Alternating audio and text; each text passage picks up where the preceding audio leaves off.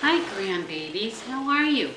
This is Grandma Little with another book, and I want to read it to Julia and to Lana.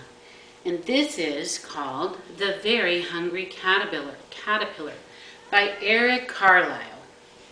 The Very Hungry Caterpillar. In the light of the moon, a little egg lay on a leaf. See the teeny little egg there, right there, in the light of the moon. And that's the little egg. It's going to turn into a caterpillar. On a sunny morning, on Sunday morning, the warm sun came up, and pop, out of the egg came a tiny, very hungry caterpillar.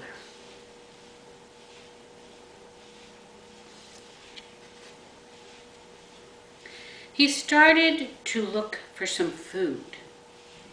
On Monday, he ate through one apple, but he was still very hungry. There's Monday. See the apple? You can see all these other things, but we haven't gotten to them yet, too. So that's an apple.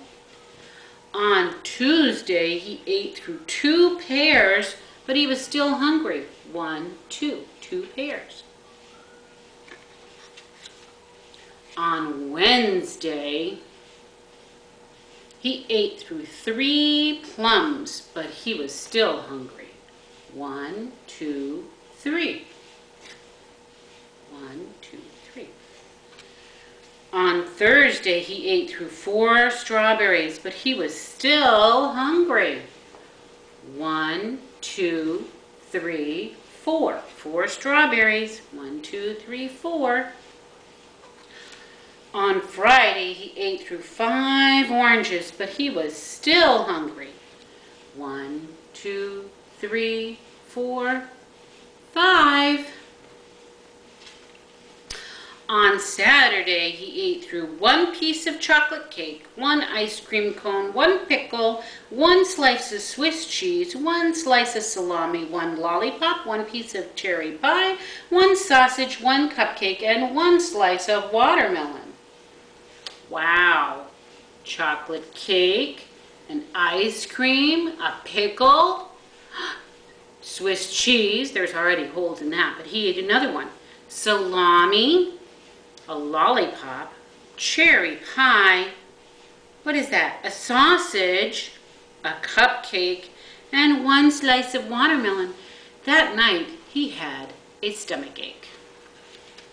The next day was Sunday again, and the caterpillar ate through 1 nice green leaf. And after that, he felt much better. See the leaf? He ate the leaf. Too much junk food will make you have a tummy ache. But if you eat leafy vegetables, you might feel better. Now he wasn't hungry anymore. He wasn't a little caterpillar anymore. He was a big, fat caterpillar.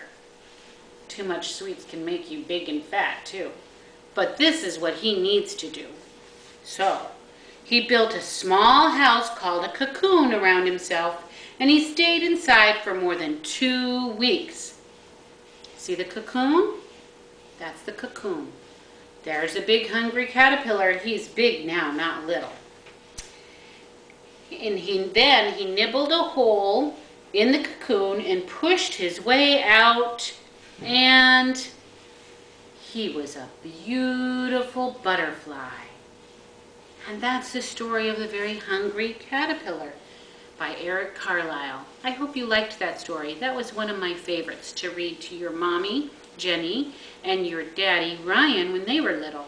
And I'm sure that Adam, your dad, Lana, and Kira, your mom, Julia, probably read it when they were little too. Anyways, I love you. Can't wait to see you guys. Bye.